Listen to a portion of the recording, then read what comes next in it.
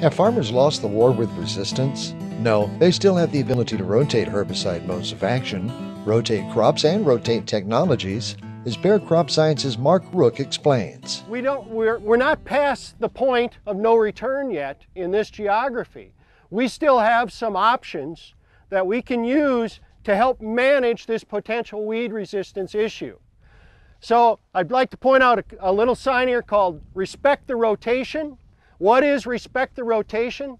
That's an initiative that Bayer CropScience started 2 or 3 years ago. It really started in the South, trying to address some of the weed resistance issues that we saw there. But we're expanding it throughout the Midwest, throughout the High Plains states.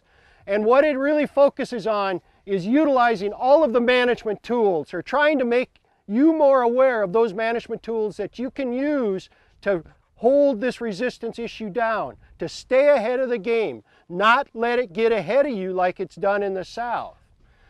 And what does that involve? Well, it's all the things that Jeff mentioned earlier. Rotating modes of action of herbicides. And we got a lot of people that don't understand things about modes of action of herbicides. So that's part of the educational effort we're focused on, helping you learn about which products fall into the different groups and which products have different modes of action, which modes of action are active on different types of weeds. So we need to rotate those types of modes of action. We also, a huge help can be rotating your crops.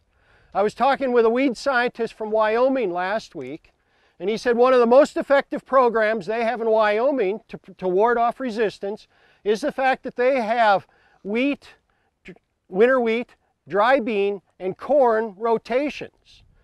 That rotation allows, think about the planting dates of those 3 crops. You're planting your corn in mid-April.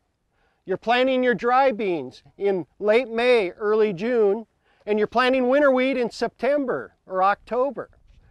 3 distinctly different planting dates, which allow them to come in with different ways of controlling weeds at different times of the year.